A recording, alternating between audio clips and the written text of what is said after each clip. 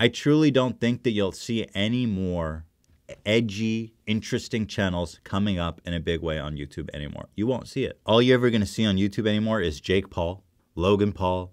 You're going to get more Dude Perfect. There's no soul left. There's no backbone left. It's just goo and piss, piss, piss, piss, piss, piss.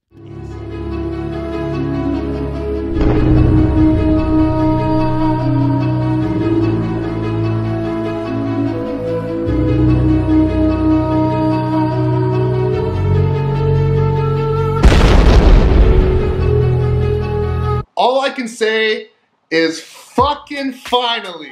And I'm so glad that I do not need to edit that word out anymore, because goddamn. I'll tell you, when I first started doing YouTube, all I wanted to do was be myself. I didn't want to have to censor myself. I didn't have to worry about hurting people's fucking feelings, because if you don't want to get your feelings hurt, don't watch the video. Go somewhere else. YouTube Kids. That's it. But now, since YouTube has actually put their big boy pants back on, pretty much all of my videos have been remonetized. Why does that matter? So, when I started out, I had a series that I wanted to continue on called Cringeworthy Creeps of Instagram. And this particular video, I don't know why, but it absolutely took off. And by my standards, it took off. Considering the average video when I started out was getting anywhere between 20 and like 140 views. And then this one had 3,000. I'm like, okay, shit. I can be as vulgar and disgusting and whatever I want, and people are actually gravitating towards this. Like, I felt like I was kind of in a home free zone as far as being able to do whatever I want. Like, I'm probably not gonna get more vulgar or explicit than this. I'm not saying it's that bad, but that's pretty much as bad as I was trying to get ever. And the fact that that video, as soon as the apocalypse happened, as soon as the ad boycott happened, that video got demonetized. And I missed monetization on all of those views.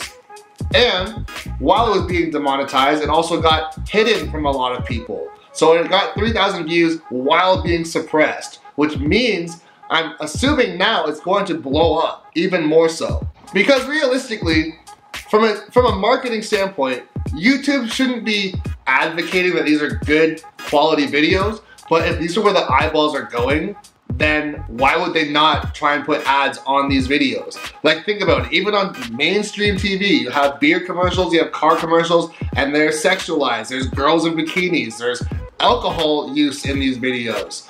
All these things, it's like, all right, money's getting pushed towards those things. If you do anything like that on YouTube though, they were not getting ads. Meanwhile, that's like that's where the whole saying came from. Sex sells.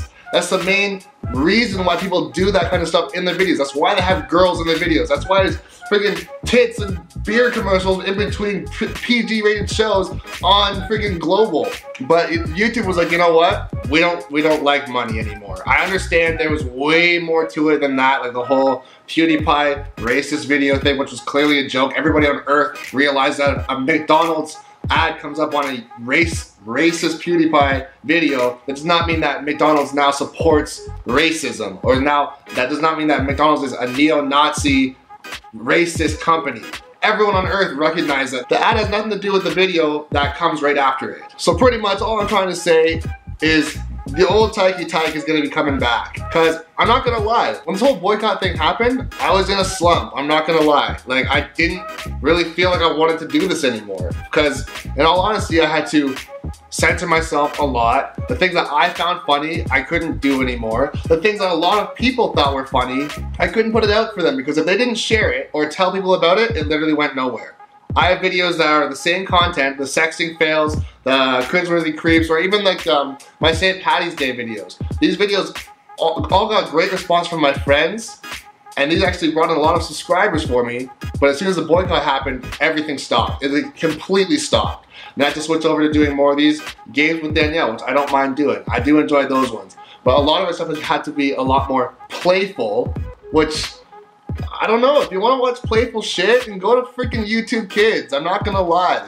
Get out of here. If you're like, oh, Tykytyk, you know, you're being a little bit insensitive, I don't know what to tell you. This is my channel. If you want to make a channel that has sensitive shit on it, go right ahead. Buy your own camera, get your own lighting, write your own scripts, cast your own ideas, make it as happy and freaking family friendly as you want to, but I don't want to be family friendly.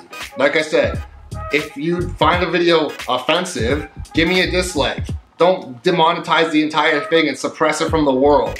And I'm just glad that YouTube is now understanding, like, hey, at the end of the day, people are still gonna make these videos.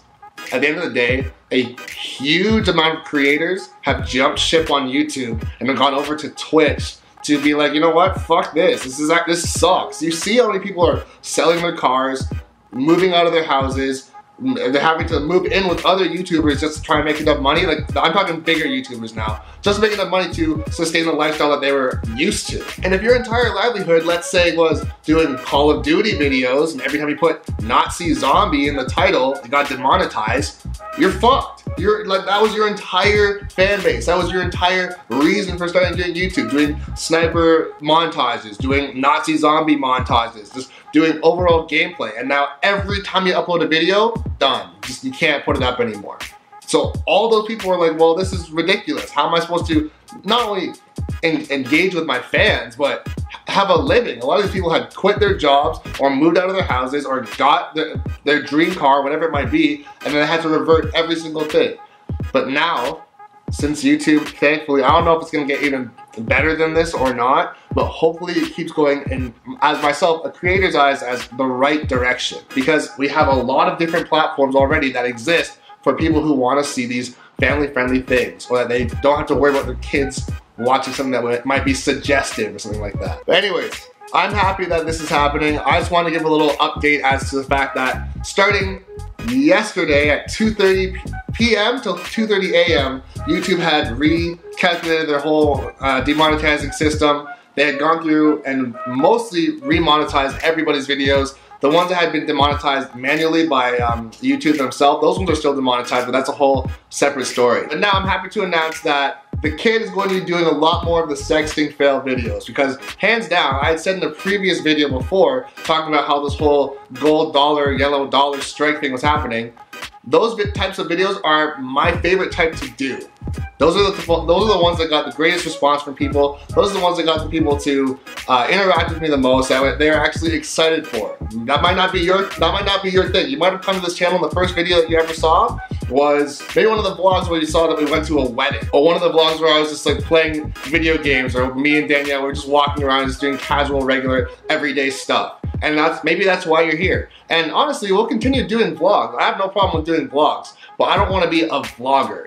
I hope you understand what I'm saying. I wanted to do something that I was more passionate about, which is more stand-up comedy, more being edgy, being not aggressive, but like more explicit, more of an adult audience. And when I say adult audience, I guess I mean 18 plus. I didn't think that what I was saying was that bad. I had some videos that I would go out of my way to not swear, but just the topic alone got it demonetized. It's like, okay, so now I'm not even saying anything wrong.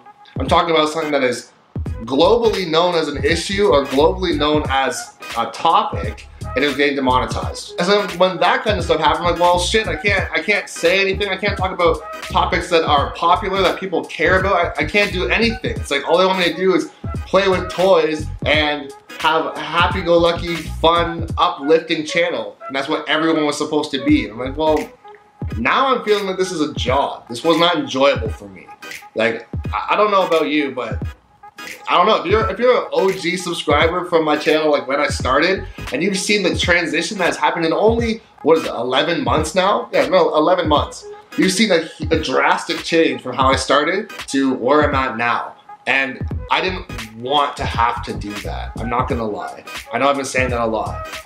I'm not gonna lie though, I didn't want to have to do that. But it's like, if you want to even get your stuff seen, you have to do this. If probably there's a curriculum, like if you went outside the guidelines of what we say is okay, you automatically just get a slash. It's like, you have no creativity allowed. You're not allowed to be yourself at all. Everyone has to be the exact same. If you aren't doing it like this person, then you're doing it wrong. And I was like, okay, well, I guess I'm just gonna do it like this person. At the end of the day, YouTube is the god of this hub, and you don't really have a say. At least that's what it's felt like for a pretty long time. However, YouTube now is turning it back around, and I hope it stays this way. I know this has been a little bit more of like a rant or like an update video, but this is something that has actually got me excited to do YouTube again. Technically, I've never really stopped, but at one point, I think I went about maybe 2.5 months and didn't upload. So I was like, is there really a point in doing this? But now, oh God, it's about to go down. I'm gonna be uploading like crazy, and it's gonna be whatever I friggin' wanna do. So for the kids at home who are used to the old Tykytyk, you better believe that he's back. I would drag my balls through a mile of broken glass, then soak them in lemon juice and hot sauce, just to sniff the chair that you sat on in 3rd grade. First of all, a mile? A mile. You wouldn't even make it 10 feet before your balls were completely gone.